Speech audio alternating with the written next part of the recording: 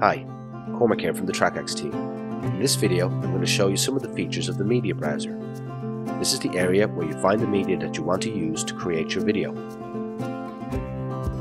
To preview a piece of media, simply click on it once. It will now play in the video output window.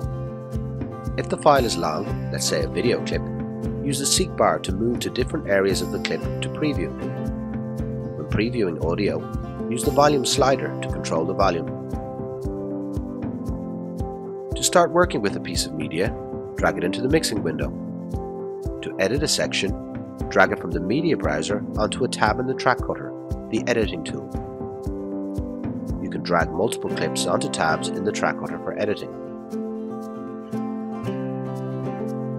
To view thumbnails of the media on your drives, right-click on a file or folder and select View in Media Manager. The Media Manager window will appear. This window can be adjusted in size and moved.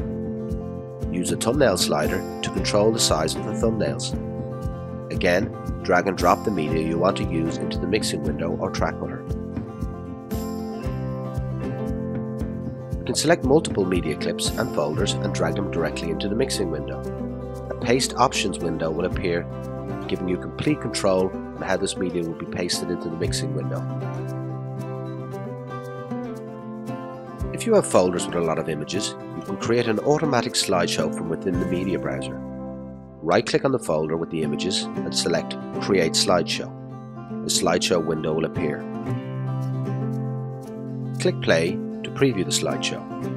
Using the sliders, you can control the length of both the images and the crossfade between them.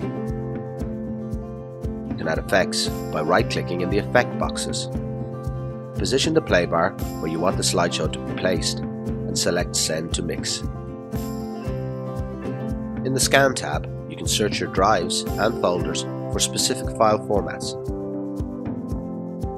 The Recent Files tab shows you the files you've been working with recently.